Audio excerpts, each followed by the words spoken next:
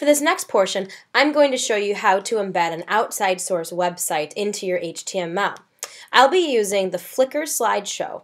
We use Flickr for our art department to create slideshows of galleries for each course to have example student work. It's a really nice setup, and you can really protect your images so they're not available for download, which is what we need for copyright for our students. So with that, I'm going to click on Edit Page.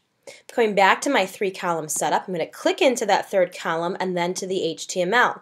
This is where I will embed the HTML text from this. The trick is, if you do make a Flickr gallery, you'll need to right-click on the slideshow preview and open it in a new tab. This will take you to the old slideshow setup, which still works with Google Sites. Click on Share. It'll give you the embed code. So I can double-click to get all of this, Command-C or Control-C to copy, or you can click Copy to Clipboard, go back to your site, and then you can paste in that HTML. Click to update, and then underneath you can click to the gear, and then you can change the size of your gadget. So I can change it maybe to percent and do 100%, and I can leave the height blank.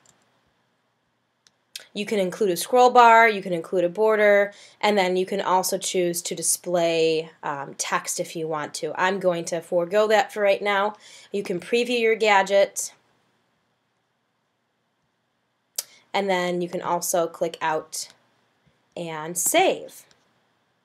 Now you may have to do some experimentation to get it to fit right into your setup, but I'm pretty happy with this. If I were to click play, it's going to open up that widget, and then the user can either click the play button, watch, or fast forward through it.